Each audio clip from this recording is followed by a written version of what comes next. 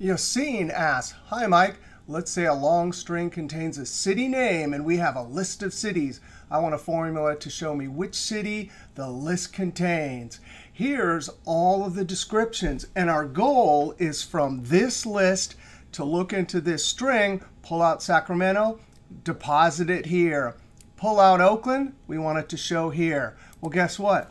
The formula I'm going to show you uses the search function, which has been around forever. And the formula we're going to learn is from Barry Houdini. That's the first person I learned it from 13 years ago at the Mr. Excel message board. Now we want to find text. We want to put in the whole array. This will spill an array of answers, comma, within this. Now close parentheses. Actually, I'm going to highlight this in F4 because eventually we're going to have to lock this and copy it down. But watch this, Control Enter.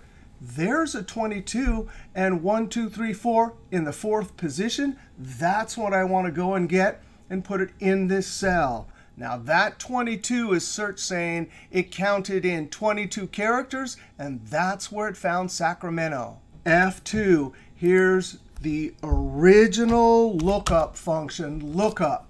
Now, the beauty of lookup in the old days is it could handle arrays, and it's not going to be bothered at all by the errors in search. Now, the lookup value, well, wait a second. We have numbers here. The maximum number of characters in a cell is 2 caret 15 minus 1.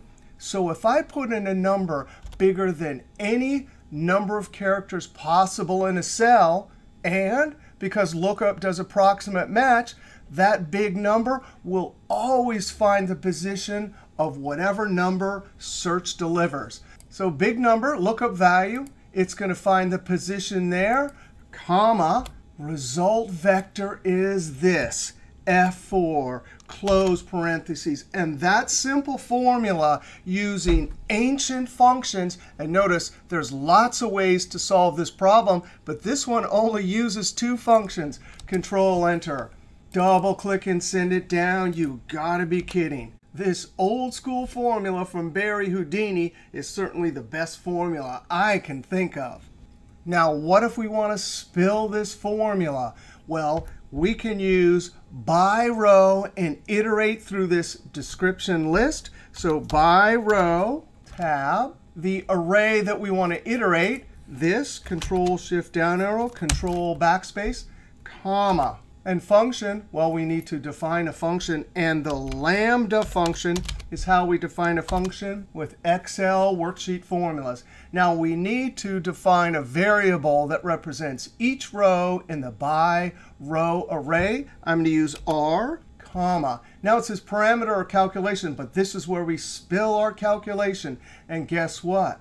Since I just put the formula here, it helps me figure out which part is R. Well, there it is. That's the first row in this whole array. So since BYROW and LAMBDA will iterate, I'm going to put R. Now close on LAMBDA, close on BYROW, and you won't believe this. When I Control Enter, we've spilled the results. Now, there's other ways to do it, but again, that is super long compared to the amazing Barry Houdini lookup and search solution. All right, we'll see you next Excel magic trick.